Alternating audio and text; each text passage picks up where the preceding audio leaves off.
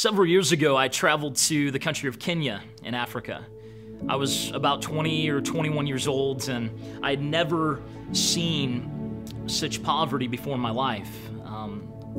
The guy that was taking me around took me to one of the largest slums in all of Africa. And when I got there, it completely broke my heart to see how these people were living.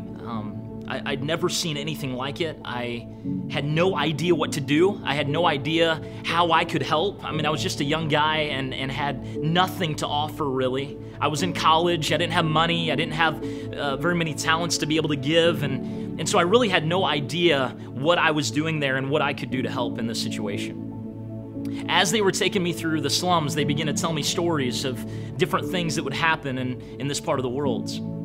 And as I got there, they began to say that every time that it rains, sewage would rise up in the streets and flood through the people's homes.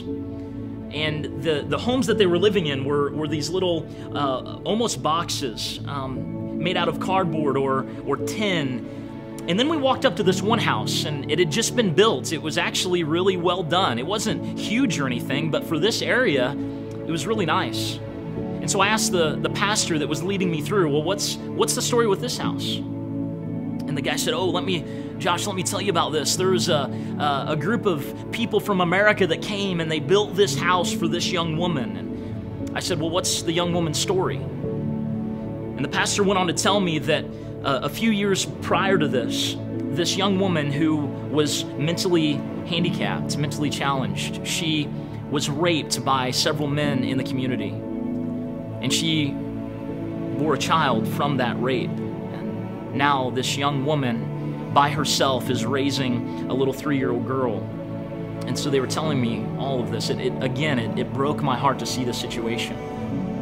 We stepped into this house that had been built by people loving her and caring for her, and they wanted to make sure that she could be safe and lock her door at night. And as I walked into this one-room house, basically, this little girl, the 3-year-old girl that the pastor just told me about, she ran up to me with her arms up.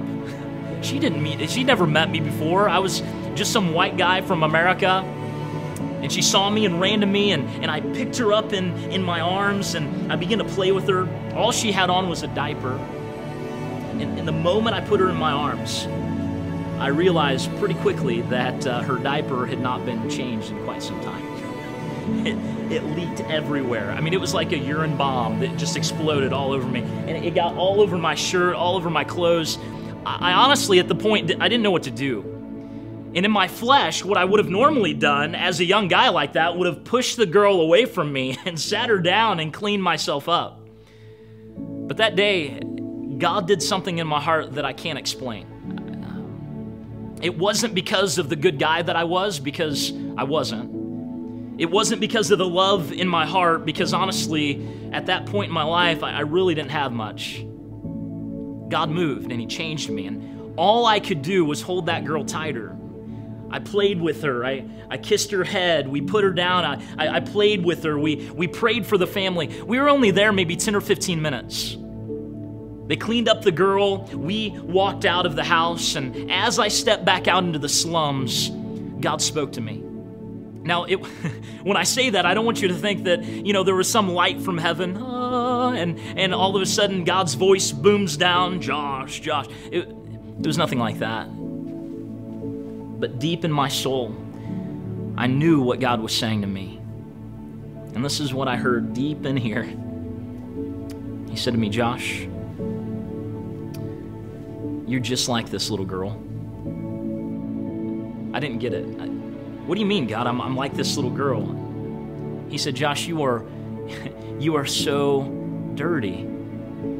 You have horrible things caked on you, way worse than urine or way worse than sewage. You have so much sin caked on your life. And at that point, absolutely, I did. I mean, I still do. I'm still a sinful man. And at that point, I had so much stuff caked on me, so much sin caked on me. But this is what God said. He said, Josh, you're just like this little girl. Yes, you're dirty. Yes, you're caked with sin. But when you run to me, Josh, like that little girl ran to you, and you put your arms up, I pick you up and I hold you anyway. And Josh, instead of you making me dirty, I make you clean. You see, that's the good news of the gospel. That's the good news of Jesus. That's why he came. He came for sinful, broken, dirty people like you and me who have so much sin and brokenness caked on us. We have broken lives and broken marriages and broken relationships, but our God loves us anyway. And that's why Jesus came to this earth. He came so that we could run to him with our arms up like that little girl, and he would throw us in his arms and clean us off and love us anyway. And so I don't know what's going on in your life right now. I don't know where you're sitting, in front of a TV or in front of a computer screen or on a cell phone. But here's what I know, that God's arm is not too short to save. If you put your arms up right now, just like that little girl and just like me, and raise them up to the Father, raise them up to Jesus, he will pick you up and clean you off. He will forgive all of your sins. That's why Jesus died on the cross, is to forgive us and to cleanse us and to set us free. And so wherever you're at right now, I want to ask you, I want to plead with you to cry out to the Father that saves, cry out to the God who saves, cry out to Jesus that will cleanse you and set you free. His forgiveness is for you. His forgiveness is for me. It doesn't matter what family you come from, what background you're at, wherever you've come from in your life, this forgiveness and cleansing is for you and for me. And so today, would you bow your head with me and let's pray to the Father who cleanses us. Father, right now, whoever's watching this, all of us, we bow our hearts before you, and we thank you that you are a God who saves. We thank you that like that little girl, we can run to you with our arms up, and you hold us and clean us off, and we never make you dirty, but you make us clean.